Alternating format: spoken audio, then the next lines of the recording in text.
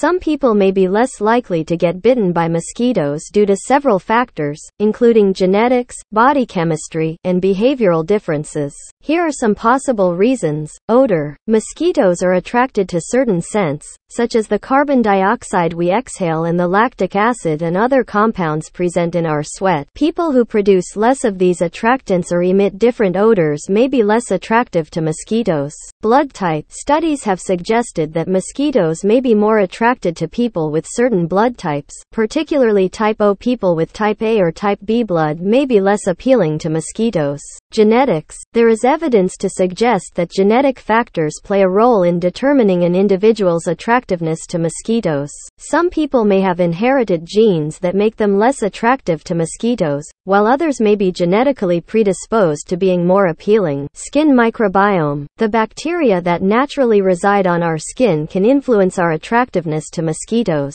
Certain bacteria may produce chemicals that repel mosquitoes, while others may attract them. Differences in the composition of the skin microbiome among individuals could potentially affect mosquito attraction. Body heat and moisture. Mosquitoes are attracted to the heat and moisture emitted by our bodies.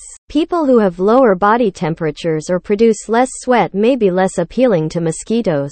Clothing and color. Mosquitoes are often attracted to dark colors and contrasting patterns. Wearing light-colored clothing that covers the skin may make it harder for mosquitoes to locate potential biting sites. It's important to note that these factors may vary among individuals, and there is still ongoing research to better understand the complexities of mosquito attraction and biting behavior. Additionally, it's worth noting that even individuals who are less prone to mosquito bites are not entirely immune and may still get bitten under certain circumstances.